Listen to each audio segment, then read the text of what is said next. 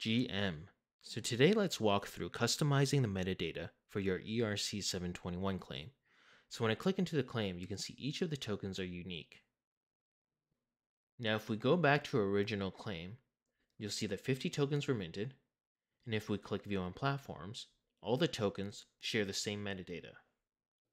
To start customizing this, we're going to go over to our claim settings, hit Rules.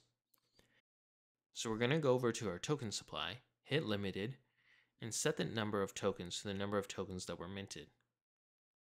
We're going to update, and then head back into the Tokens tab.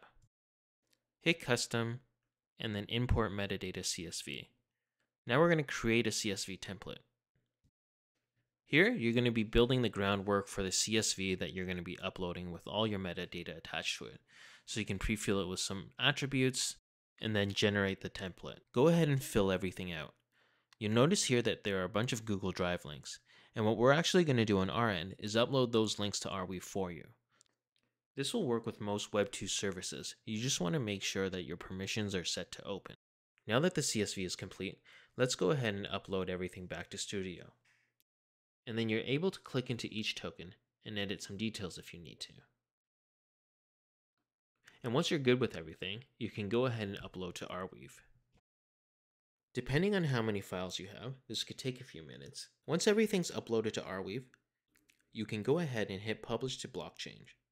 And there you have it. That's how you customize your metadata for your ERC721 claim.